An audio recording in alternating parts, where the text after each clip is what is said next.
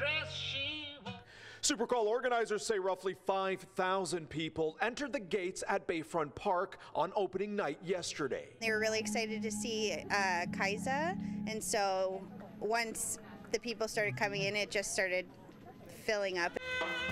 Today, the afternoon shows drew very little movement, but organizers are expecting an even bigger crowd tonight. Over 10,000. The park's capacity will be capped at 15,000 people in the final showcase.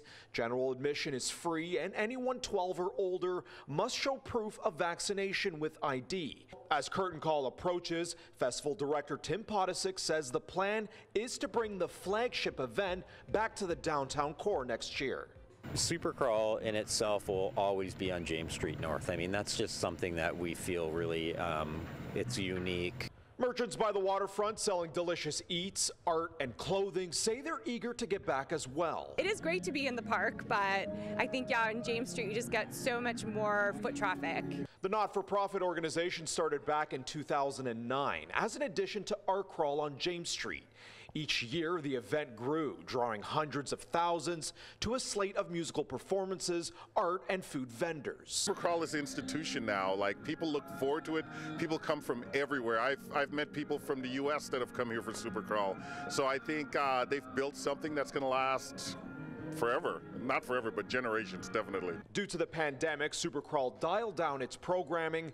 Beginning next year, more expansion is in the works. The director of the festival says starting next year, the Supercrawl brand plan on presenting shows on a weekly basis. So in various venues of various sizes, so 100, 150 cap artists that are coming either through town or local artists up to bigger bands at our new 500 capacity venue. And then when we rent the church or if we rent cops. And then we also plan on adding an event in this park that would be a fully ticketed event next year. Podisic says more revenue-generating events will in turn spawn more showcases at no cost, bringing jobs and artist exposure. He adds that bookings in 2022 are in place. One of them is a notable international name. One of them is a very notable Canadian name. So, that's pretty vague. So how about that? I can't really go into details, but contracts are signed.